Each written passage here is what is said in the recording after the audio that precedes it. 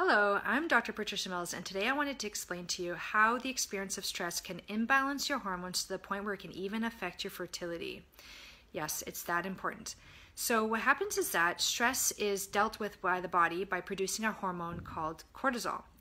And so cortisol is our stress hormone. It's very important. We don't want too little or too much of it.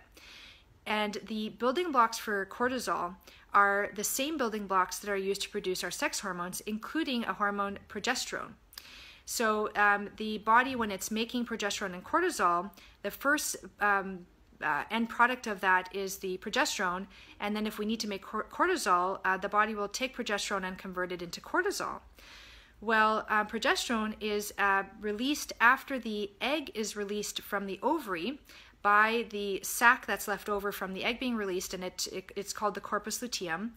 And that corpus luteum pumps out progesterone. And if we get pregnant and and that signal is sent throughout the body that, oh, there's a pregnancy, there's a fertilization of the egg with the sperm, then there's a message to that corpus luteum to continue to produce progesterone, and that supports the beginning of the pregnancy.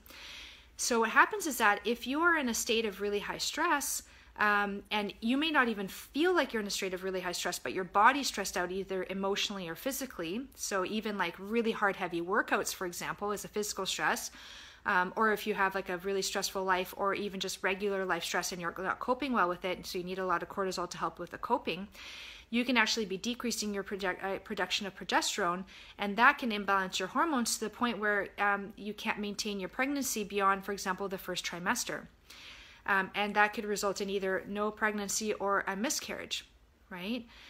So we pay a lot of lip service to stress in society, and that's the difference between knowledge and wisdom. So knowledge is knowing something, and wisdom is the application of it.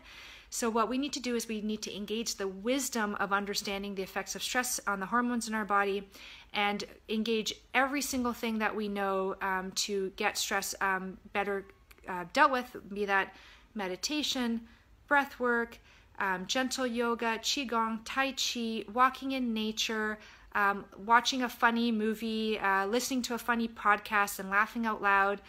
All of those things help us cope with stress better. So what is it that you're engaging in your life that helps you cope with stress? And if you can't identify those things being incorporated in your day-to-day, then it's time to start incorporating those in. I hope you have a wonderful day, evening, or night. Bye.